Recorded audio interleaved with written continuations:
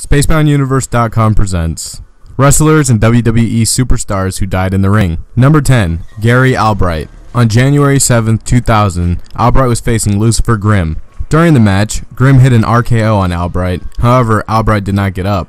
Medics and wrestlers hit the ring in a desperate attempt to resuscitate Albright, but it was unsuccessful. He had died in the ring at the age of just 36. It was determined that Albright died of a heart attack, having had an enlarged heart and blockage of several coronary arteries. He also had undiagnosed diabetes. Number 9. Larry Cameron. On December 13, 1993, Cameron was matched against former British heavyweight champion Tony St. Clair, himself a veteran of many Japanese tours, at a CWA show in Bremen, Germany. During the match, it became apparent that there was something very wrong, as Cameron suffered a massive heart attack in the ring. The referee immediately stopped the match and tried to revive Cameron, but it was to no avail. He was already dead at the age of 41. Number 8. Iron Mike DiBiase. His most high-profile match was a boxer vs. wrestler contest with former world light heavyweight champion Archie Moore. In his final fight ever, Moore triumphed with a third-round knockout.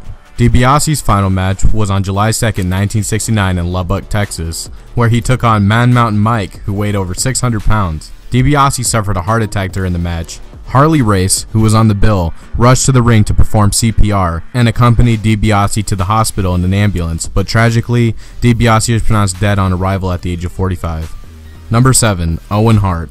Owen plummeted approximately 80 feet, landed chest first on the top rope just by a turnbuckle, and slumped into the ring. Fortunately for the TV audience, this footage never made it to air due to the slight delay that live TV is usually broadcasted on. Hart was rushed to the hospital, but he had died, most probably in the ring, from blunt force trauma at the age of 34.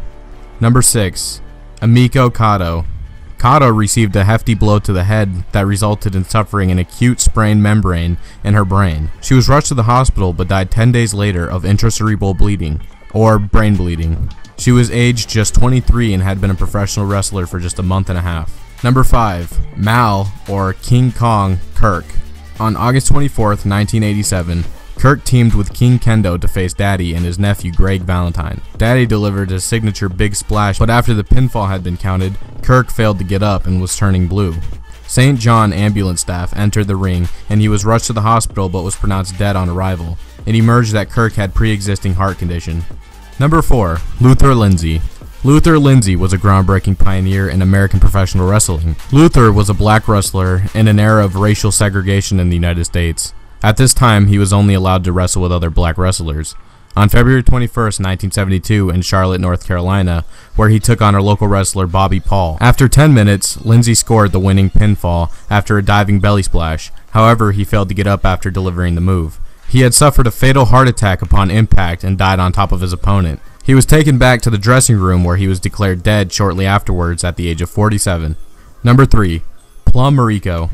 On August 15, 1997, she teamed with Command Bolshoi to face Mayumi Ozaki and Riko Amano in a tag team match. Ozaki used one of her favorite maneuvers, the Liger Bomb, to pin Mariko. Mariko did not get up after the move. Number 2. Mitsuharu Misawa.